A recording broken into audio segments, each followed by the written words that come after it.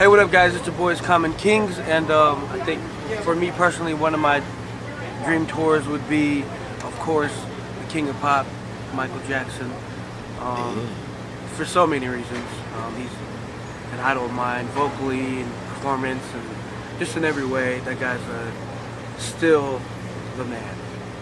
My dream tour would probably, that's a good one. I was going to say the King of Pop. But I'll probably do Jimi Hendrix opening up for the Beatles. That would be a dream tour. Those two acts together, never been done before. I'd recommend that because those are two big pioneers in the music world. Oh, with us too?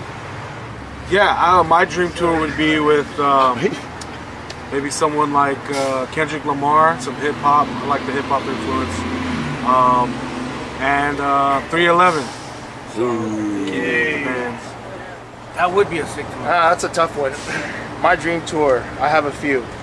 So starting off with my lady, Gwen Stefani, and No Doubt. Right. That's one.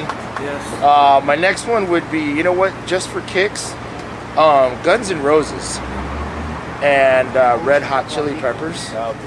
Those would be some pretty amazing tours. And then we've actually been privileged enough to be on a few dream tours already with Justin and Fifth Harmony and CeeLo. So